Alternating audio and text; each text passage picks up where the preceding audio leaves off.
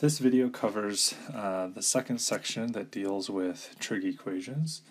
And in this section, all of the equations have an argument of the trig function that is a product or a sum or something such as this. So here, 3x, this is still an angle,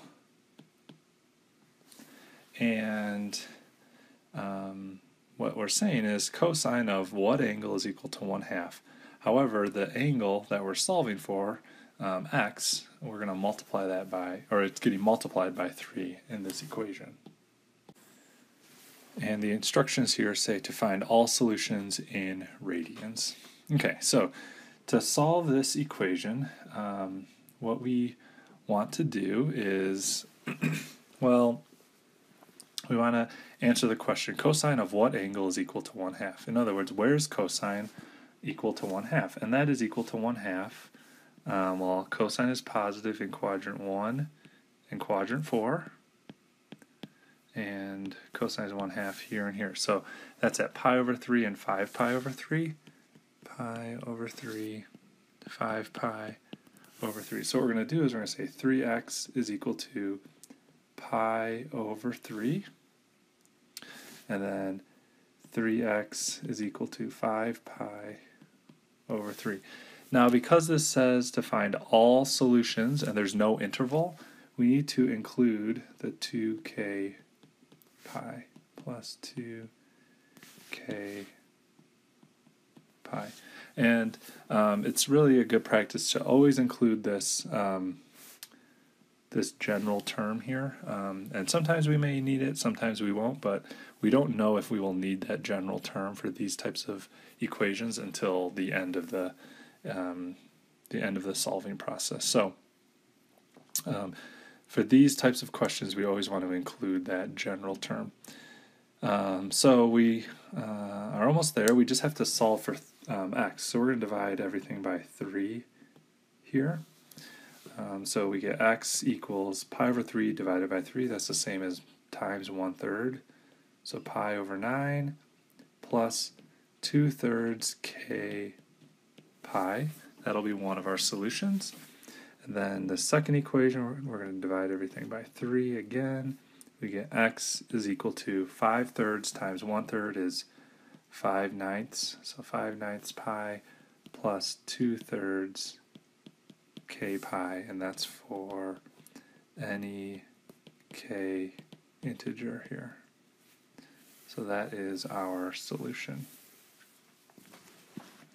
Now let's look at an example where instead of finding all solutions, we're going to find the solutions within a specified interval. So this equation is, again, basically the same as what we had last time, except we're going to find all solutions in the interval 0 to 2 pi. So we solve this in the same way. Where does cosine have a value of 1/2? That's at pi over 3, 5 pi over 3. So we're going to say 3x is equal to pi over 3 plus 2k pi, and then 3x is equal to 5 pi over 3 plus 2k pi. All right, so let's divide by 3. We're going to get x is equal to pi over 9 plus 2/3 k pi. X is equal to 5 pi over 9 plus 2/3 k pi. At this point, nothing different has occurred compared to that previous example. Now, the difference is we only want values that are in this interval. So what we need to do is we cannot leave our solution in this form, because if we pick a value for k, I don't know, 10, if we plug in 10, we're definitely going to be outside of that interval. Or if we pick an integer -8, that's going to be outside of that interval. So we want to find the specific values that are going to give us angles that are in that interval. So let's pick some values for k. Typically we start at k equals 0 and plug it into this solution equation and see what we end up with. So when k is equal to 0, well, this second term in the equation becomes 0. So x is equal to pi over 9 plus 0, or just pi over 9, and that is definitely in the interval.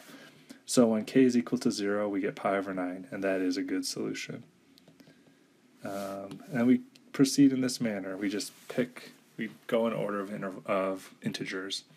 If k is equal to 1, well, we're going to get x equal to pi over 9 plus 2/3 times 1 is 2/3, so 2/3 pi.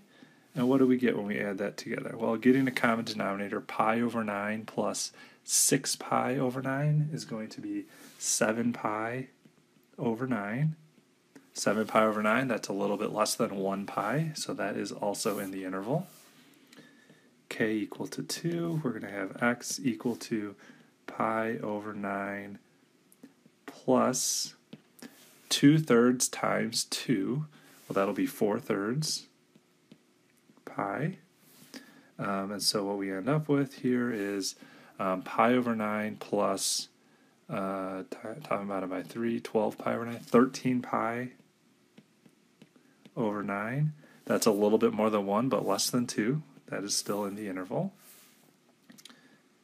K equals 3. So we need to keep going in this fashion until we get some value, some angle that is bigger than 2 pi. So 3 times 2/3, that's 2 pi. Kind of running out of room here. Let me write that a little bit different. Just write that as 2 times 3 is 6 pi over 3. And what happens when we add that together? Well, we get top and bottom by 3. 18 pi over 9 plus pi over 9 is 19 pi over 9. And that's a problem. That is not in this interval that we need to be in.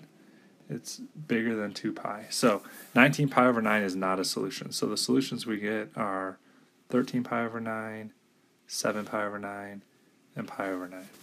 Now sometimes we also need to check, not sometimes, we always need to check the negative values for k, just to see what happens.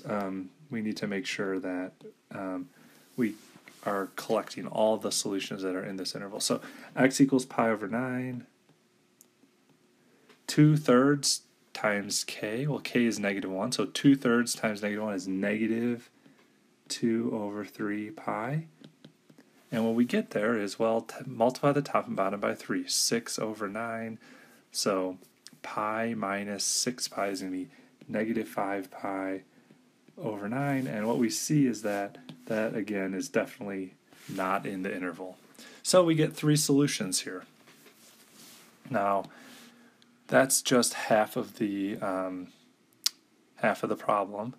So what we need to do is solve the other half of the problem, find all the solutions on the second part of this equation. So I've done all the work here, and what we see is we get a solution of 5 pi over 9, 11 pi over 9, and 17 pi over 9. So we get 6 solutions. So we would write this solution set as all x such that x is equal to, and then we're just going to list these. I'll list them in order: pi over 9, 5 pi over 9, 7 pi over 9, 11 pi over 9, 13 pi over 9, and 17 pi. Oops. 17 pi over. So that last one is 17 pi over 9. So that would be our solution set.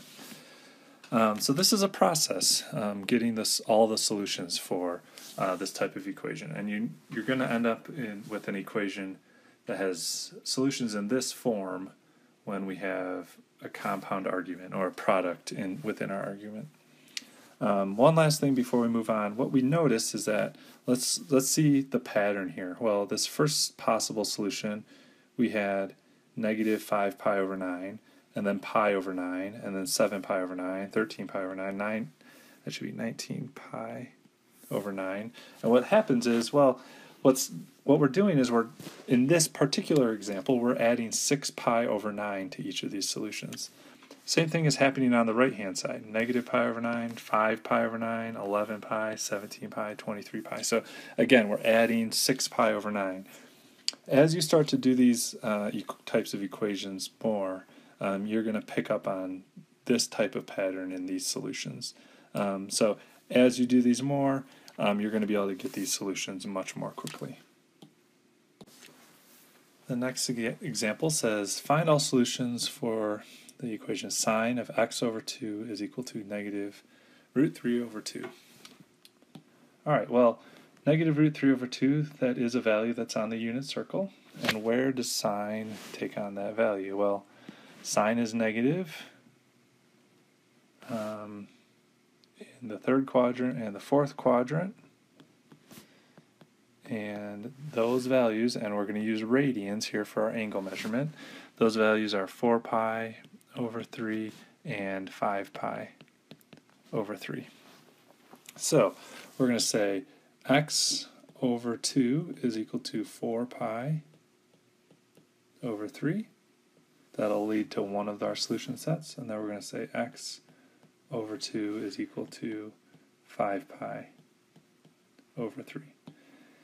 Now, we also need to write the 2 k pi term here. Okay, so to solve this, we need to solve for x. And to solve this type of equation for x, we need to multiply both sides by 2. So we get x is equal to 4 thirds times 2 is 8 thirds. So 8 thirds pi plus 4 k pi here. And then on the right hand side, same thing, we're going to multiply everything by 2. So we get x equal to 10 pi over 3 plus 4 k pi. And then from here, we're going to follow the same procedure as we did on that last example. Let's pick some k values. It's pretty much always a good idea to start at k equals 0. One, because that's the easiest, and that's often where our first solution will begin at. So when k is equal to 0, we get just 8 thirds pi, and that is greater than 2 pi, so that is larger, that's outside the interval. So that is not a possible solution. It's too big. So what that means is k equals 1 would also be too big, k equals 2 would also be too big, and so on and so forth. So we can't go larger than k equals 0, so let's pick k equal to negative 1. And if we do that, we get x equals 8 thirds pi. When k is negative 1, we're going to have minus 4 pi. So adding those together, or rather taking 8 thirds pi minus 4, well, 4 over 1, that's the same thing as 12 over 3, so negative 4 thirds pi is what we're going to get. And that is also outside the interval. So neither of these angles are going to be solutions to this equation. The right-hand side, we're going to follow the same procedure. And doing so, we get 10 pi over 3 and negative 2 thirds pi, or negative 2 pi over 3, however you want to think of it. Oops. And neither of these are in the interval. So what we've discovered is that there are no solutions to this equation. There are no integers k that are going to get us angle values in the interval 0 to 2 pi. So what we'd say here is, well, this has no solution. Kind of a bummer after all that work. It's to do all that and end up with no solution, but that's just the way it is. So let's look at a couple more examples here. Here we have an equation that asks us to find the solutions in the interval 0 degrees to 360 degrees. So take note, we want our solution to be in degrees here. So this question is asking us tangent of 2 theta is equal to square root 3. In other words, to solve this, first we want to ask ourselves, where does tangent have a value that is equal to square root of 3? Well, tangent is positive in the first and third quadrant. In the first quadrant, that'll be 60 degrees. In the third quadrant, well, that's 270 minus 30, that's 240 degrees. What we could write this as is 2 theta is equal to 60 degrees plus 360k. The second solution set will be 2 theta is equal to 240 degrees plus 360k. Now this would be an appropriate way to go about solving this problem. However, if we remember that tangent, the angles in tangent here are going to be pi, an angle of pi away from each other, or since we're in degrees, 180 degrees away from each other. So 180 gets us from 60 to 240, so from the first quadrant to the third quadrant.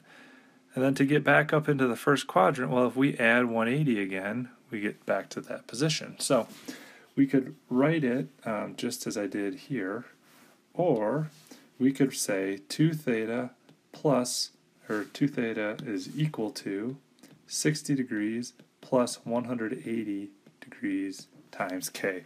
And this will generate all of the solutions that we will need.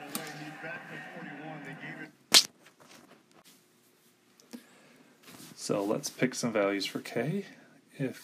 We're not even there yet. We need to solve for theta. So to solve for theta, we're going to divide everything by 2, and we end up with theta is equal to 30 degrees plus 90 degrees times k. And then let's pick some values for k to solve this, to find the exact angle measurements. So when k is equal to 0, we're going to get theta is equal to 30 plus 90 times 0, so that's just 30. And that is in the interval. Remember, our interval that we want is 0 to 360. When k is equal to 1, we get 30 plus 90 is 120 degrees. That is in the interval. And we proceed in this way. So theta, when k is 2, that's 180 plus 30 is 210. What you may notice is that we're adding 90 degrees each step of the way. Okay, so that's a way we can kind of check our work. Theta, 30 plus 90 times 3, 90 times 3 is 270, so 300 degrees here. That is in the interval. When k is equal to 4, we're going to get theta equal to 30 plus 360, that's going to be 390. So 390 degrees, and that is not in the interval. And to double check, if k is equal to negative 1, we're going to get theta equal to 30 minus 90 is negative 60 degrees, and that is also not in the range. So our solution set is going to be 30, 120, 210, and 300. So we could say all of theta such that theta is equal to 30 degrees, 120 degrees, 210 degrees, and 300 degrees.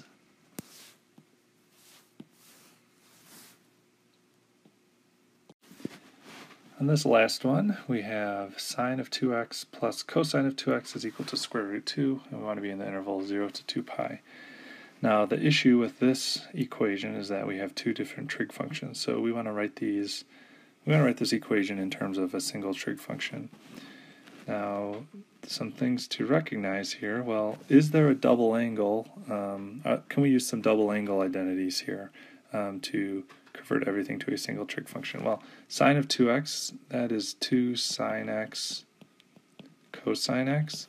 So if we were to make that substitution, we're still going to have two trig functions there. With cosine of 2x, what could we do? Well, cosine of 2x, we could say is cosine squared x minus sine squared x. That doesn't really help us. And then there's two other versions. We have 2 cosine squared x minus 1, or 1 minus 2 sine squared x. Now, this double angle of sine is really the problem here, because we could make a substitution for cosine 2x and get down to just stay with one trig function.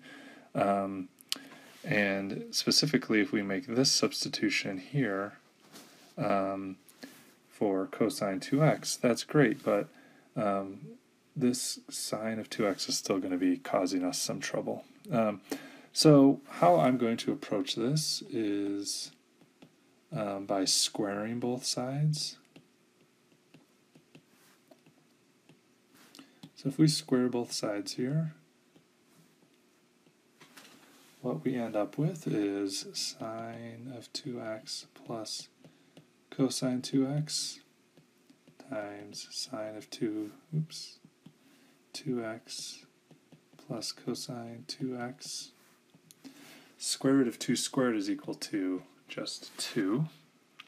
And then if I multiply this left-hand side out, what we're going to have is sine squared of 2x plus, well, sine of 2x times cosine 2x, and then cosine 2x times sine of 2x. That's going to be plus 2 sine 2x cosine 2x, and then cosine 2x times cosine 2x here, we're going to get plus cosine squared of 2x.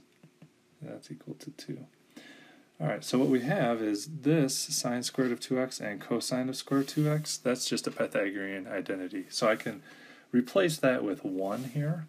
So we're going to have 2 sine 2x cosine 2x plus 1 is equal to 2. And 2 sine of 2x cosine 2x, well, that is the double angle. So suppose we have, let's just write this double angle again. It's 2 sine x cosine x. Now, in this version that we have here, it's as though x is equal to 2x. So what I'm going to do is wherever I see an x in this double angle identity, I'm going to replace that with 2x. Let's write that slightly different. Let's say x is equal to 2y here. So x is equal to 2y. So what we would say is that, well, wherever we see x, we're going to replace that with 2y. So 2 times sine of 2y cosine 2y.